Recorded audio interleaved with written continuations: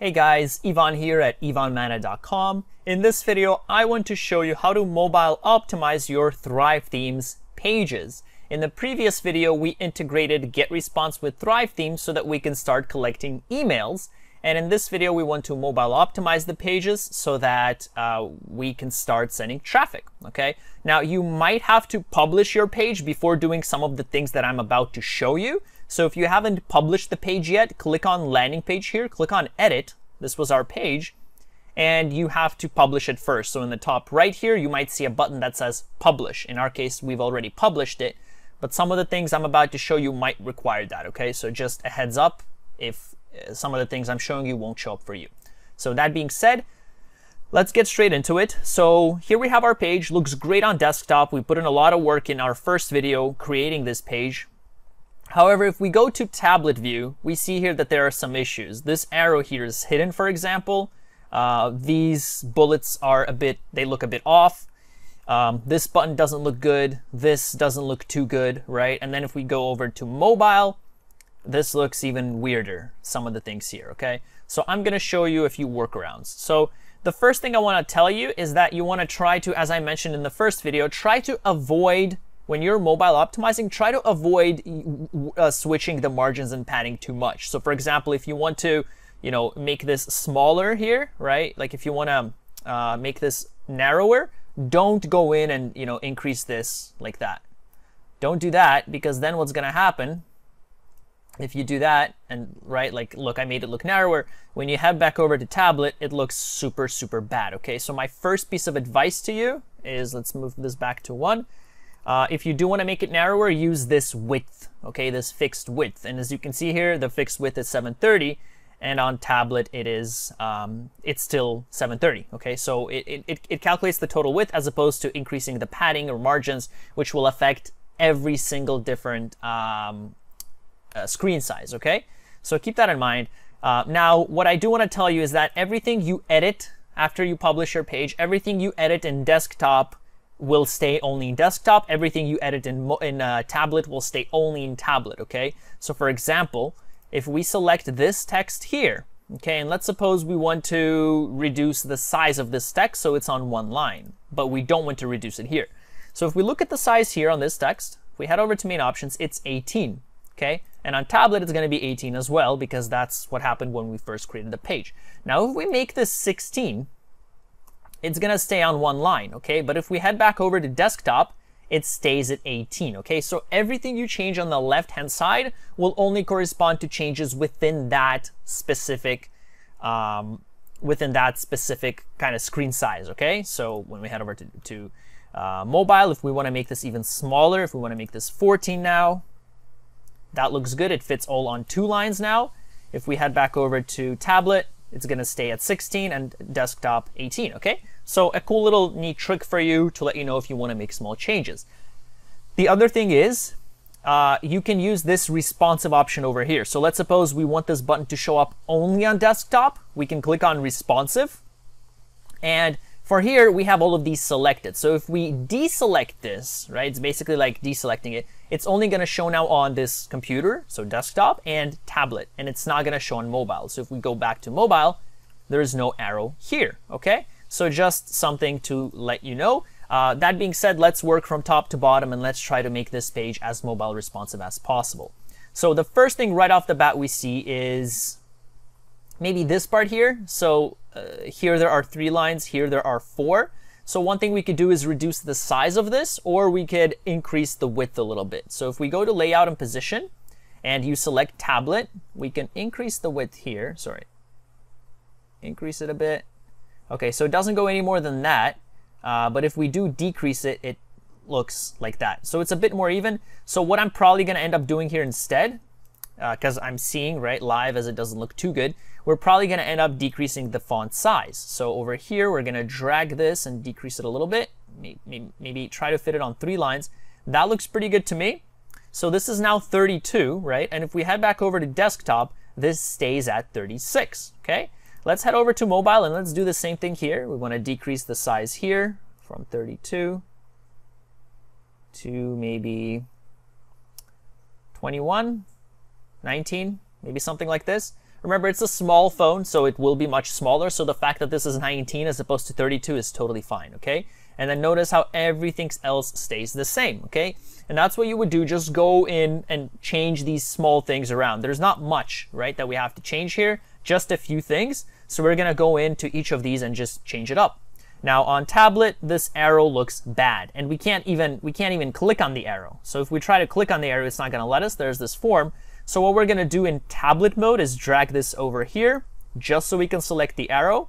And let's, because on desktop we added this margins and padding, so let's reduce that for desktop or for tablet. So we'll make it maybe 20, and now we can drag that back in there. Okay, that looks about right on tablet. You know, it's not as even, but you have to keep in mind this is tablet, so it will be smaller. And let's save our work here. Now we could also, again, we could increase the size there a bit. So we could reduce this by maybe 200. Make it 100. Okay, so we could increase the padding and the margins here as well, and that's going to be separate.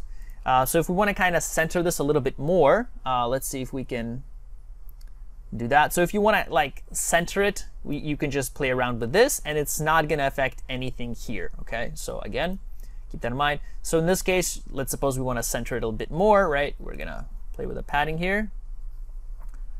Yeah, so the reason why I didn't suggest using margins and padding is because now you have to go into each one of these and change it up, okay? So it's just a little extra work, so try to use the width whenever possible, but sometimes it's not possible, so that's the most you can do. So that looks okay. Now, if you didn't mind the way it looked before, then you can just remove that and keep it at that. Let's imagine that's okay for us, but that's what you would do if you do want to change it up. So that looks much better now on tablet, right? So desktop, we have tablet, we have mobile. Now mobile, it doesn't really look good. What we could do is we could add an image for an arrow that's gonna be pointing down. We can do that for mobile, and then we could head over into responsive and make that image show up only on mobile and make these images show up only on desktop and tablet.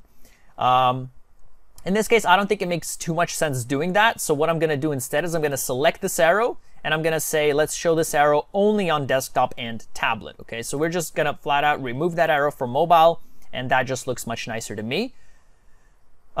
We can drag this up a little bit now. So let's head over into layout. Let's make it 0, so we can reduce the space a bit there. And that looks pretty good to me. Okay, so the size maybe of this button we can adjust. So let's head over to main options, edit form elements, and let's go here and maybe let's reduce that size a little bit, not too much, maybe 21 is okay. We'll click done. That looks okay, right about. So let's head over here. Now this doesn't look good at all, so we're gonna edit the elements here. We're gonna select this button. No, we're gonna select the text, and we're gonna reduce the size of that. So maybe let's try 19. 19 looks about right, so that fits in. Now there's a bit too much space in between these here, so let's head back over into layout and position. Let's see what happens if we make this 5. Okay, so let's make that 0. If we make that 0, okay, so that looks much better, okay? So we're just adjusting the space a little bit here and there. For this button as well, we could also adjust the sizing a little bit. We can maybe make this 5 to reduce the size, and then we can make this maybe 10. So we're adjusting the size of the button here only on mobile, okay, over here as you can see. And let's suppose we also want to reduce that little extra space there. So we're going to head over here, select that section, maybe make it 15 or so.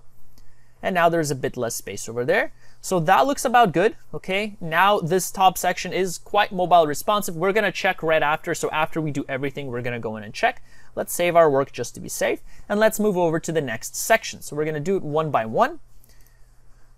So over here, it looks pretty good on tablet. One thing I would do is maybe reduce these margins here. So I'm going to set that to 0, and that looks much better, I think.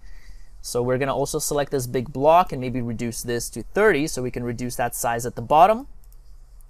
Make it 20 maybe, right about. Maybe make this 30. Okay. So much less space here on the top and bottom, just to make it look more consistent, I guess. And over here as well, by the way, this doesn't look too good either. Make that 20. Make that 10. Okay, so that looks much better. Let's head over to desktop. Everything still looks the same. Let's head over to mobile. That looks pretty good. Okay, so there is a little trick you can do. Now, in this case, it might not apply because it's already wrapped. But if you select this entire column here, let's select the column. So this entire thing here, if you head over to main options, you can unselect wrap columns. Okay, so if you select that, it's going to unwrap them and it's going to put everything all in one place. Now, for this specific example, this doesn't really help us. And we can also change them up so we can reverse the columns. Okay, in this case, that it's not going to look too good because it's just too small and we have too much text in there. But instead, what we can do, everything looks good here. What we can do is let's add a line and show that line only on mobile. That way we can separate these two. Now, you can't drag and drop elements into mobile. So what we're going to do is select desktop or tablet, head over to elements, and let's add a divider, the element called divider right here. We're going to take it and we're going to drag it above what you learn. Okay, and we want this divider to separate out the two these two pieces of text on mobile only. So here's what it looks like right now. Okay, so it separates out. That looks good. I think it's a bit too dark. So what we're going to do is let's head over to desktop. Let's make this grayish. Let's apply, and maybe let's make this not as thick, so maybe 2. Okay, and that looks good. So it did change it on mobile as well, because if you change it on desktop, it basically applies all the changes everywhere. So what we want to do now is select this, head over into responsive, and show this up only on mobile. So we're going to deselect desktop and deselect tablet and have it show up only on mobile, and there it is. Okay, so there's that nice little divide that we just added, made a bit more nicer looking. So that looks good to me. Let's keep going to the next section now, this tablet section here. Everything looks good except for the button. So maybe we can click on the button here. Let's head over into layout and position. Nope, let's head over into main options and let's increase the button width here a bit. So right now it's on auto, but let's increase it a bit, make it bigger, make all the text fit. And that looks fine to me. Looks fine, it looks centered, so that's okay. Let's head over to mobile. So two things here, one is the button and one is this image. So we're gonna select the image as well. We're gonna increase the image here, make it a bit bigger. Maybe we can increase the margins there a little bit, make it 15 or so, give it a little extra space, maybe not so much, maybe 8. That looks good. Let's change the button as well. So for the button we can increase, so that doesn't do anything, so we can just remove that. Let's head over into main options and let's change the button size here. Okay, so we can make it like that at 100. That looks good. What we do have to do is let's change the text here so we can reduce the text a little bit. So at 19, that looks good. That fits in. Okay, and there you go, mobile responsive right there. So everything looks good so far. So the one more thing we have to do is let's work around with these things now, right? These little parts, and then we'll be done. So it doesn't look too good here. So what we can do here is if we click on this column here and we unwrap the columns, now it looks good, right? Because now it's all wrapped up. But if we head over to mobile, let's see what happens. This doesn't look too good, okay? So what we could do is, let's see if we can, oops. So we probably don't want to wrap it here, okay? So we're going to select that and we're not going to wrap columns. So we will wrap columns. We're not going to wrap columns here. So we have to go into each of them individually and select what we want, okay? Now this text also I don't really like. I want to increase the, sorry, where's the width? Oh, okay, here. So we're going to go over here and let's increase this width by a little bit here to make everything fit on 2 lines because we can. There's enough space for it. Head over here and there you go. Okay, so we've done that. Let's head back over into mobile and that looks pretty good. Okay, so everything looks good. And I think we're pretty much good here, okay? Everything looks good. I'm not seeing anything off. The text might be a little too small here compared with everything else, but we can just go in and we can just change that. So if we head over to main options, increase it a little bit, so maybe something like this. That's okay. Not too big. Maybe like that. That's fine. And that should be pretty much it. So let's save our work and let's test this page, okay? So what was our page URL? I believe it was the permalink. It's this page right here. So let's click on that. So now we could go in and see what this is going to look like. So we're going to go in and minimize it. And that way we will be able to see how it looks like on mobile right here. And then as we go from mobile to tablet to desktop.